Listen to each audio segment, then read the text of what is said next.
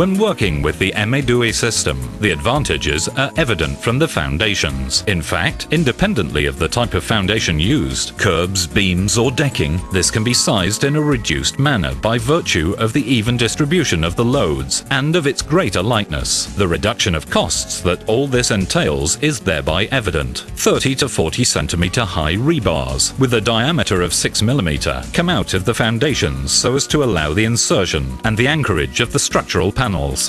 The following phase consists of assembling, aligning and plumbing the panels at the base of the building. The operation can be carried out with apposite adjustable metal supports and with aluminium bars, or even with traditional building site material such as wooden boards, square timbers or any other available material.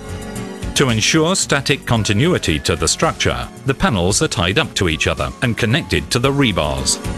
This operation can be carried out by using suitable equipment or more simply with conventional site tools such as pliers and pincers. All structural connections, such as corners and joints, and all the most stressed parts, are reinforced with suitable portions of galvanized and electro-welded mesh for a better continuity among the walls.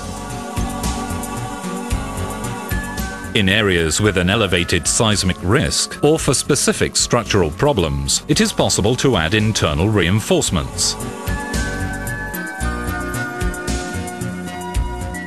The positioning of the floors with the Emmedue system is enormously simplified thanks to the proven lightness and handiness of the panels. Structures such as balconies, cornices and the like are made by positioning the floors compatibly with their frame and span, with an obvious saving in time and a greater structural homogeneity. Floor positioning can be carried out either for inter-story solutions and for roofing. The placement of orthogonal walls, floor slabs and anything else to be anchored to the bearing panel can be carried out at any point by leaving out some rebars or by adding them at any time. The placement of the panel for the stairs is very simple. As in the case of foundations, it is necessary to prepare some rebars, which in any case can be placed or added later on. Composed of landings and flights, the staircase panel is supplied ready for cladding and does not require further interventions for the creation of steps. Its solidity is assured by the reinforcement cast on site, further to its own galvanized steel mesh covering.